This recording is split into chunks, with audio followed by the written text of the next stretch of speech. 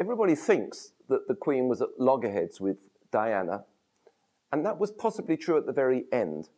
But at the beginning, the Queen was her chief supporter. She knew her. She was a little girl who grew up in her back garden in Sandringham. She'd known her. She cradled her as a baby.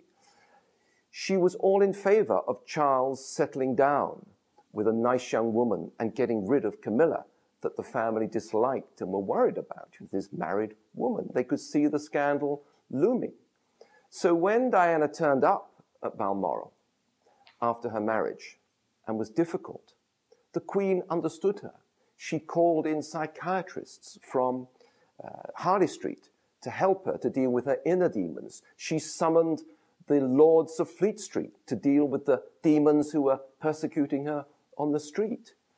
When Prince Charles said, oh no, there's no need for you to go to Grace of Monaco's funeral, we'll send Princess Alexandra.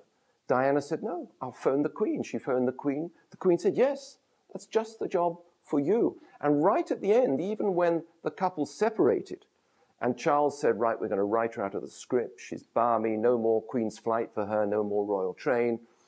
Get her staff out of St. James's Palace. The Queen said, no, she's going to stay inside the family. Apart from anything, we don't want her outside the walls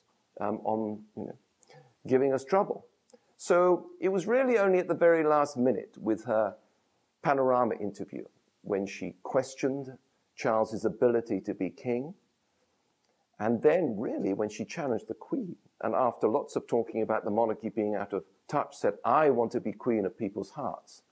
That was really the end. And at that point, the Queen snapped, sent her the letter, and that was really when the Queen lost patience. But till that point, she was Diana's most fervent supporter because she realized that whatever she may in her heart feel, it was incredibly important to have a Princess of Wales to be mother to the boys and to keep the show on the road, because at the end of the day, that's what the British monarchy is about, being in business.